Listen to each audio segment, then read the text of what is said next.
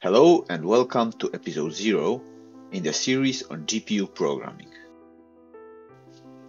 It's supposed to give you a quick start on how and when to run code on a GPU as opposed to the CPU, and what are the key differences between them. This time, I'm recording the series as the episodes are released, so there won't be a direct table of contents, but there is a rough outline of topics that I want to cover. First, we'll go over the overall structure of a GPU, how its architecture differs from the CPU, and we will write a few simple kernels and see how the code compares to what we are used to with classical programming. We'll then go into more details on what is the kernel grid, how it is organized, and how can we leverage its multidimensionality. Again, we will write a few kernels to get some more intuition on the topic.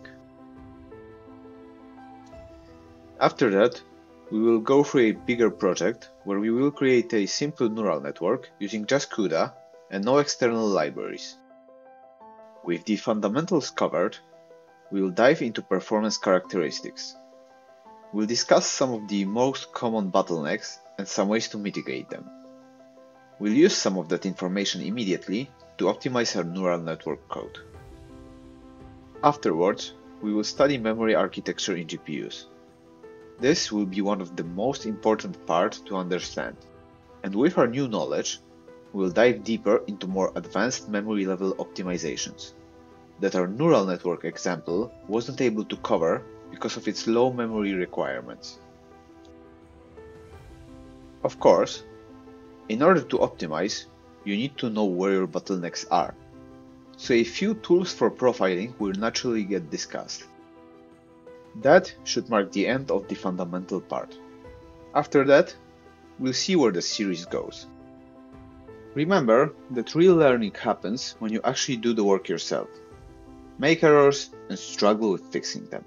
So I highly encourage you to code along and experiment in your own environment. And that will be your first exercise. Set up your workplace. I'll leave some links in the description on how to install and run CUDA on your device. Also, for those that don't have a CUDA-capable GPU, there is a wonderful lecture from Jeremy Howard where he shows how to run CUDA code in notebooks such as Google Colab, where you can get some free compute.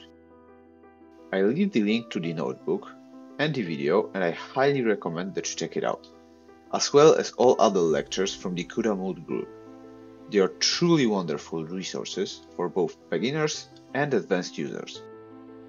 For those that want to dive deeper into GPU programming, I encourage you to get a copy of a book called Programming Massively Parallel Processors. It has an amazing overview of GPUs and is one of the best, if not the best, resource on the topic. In this series, we'll also build a simple neural network.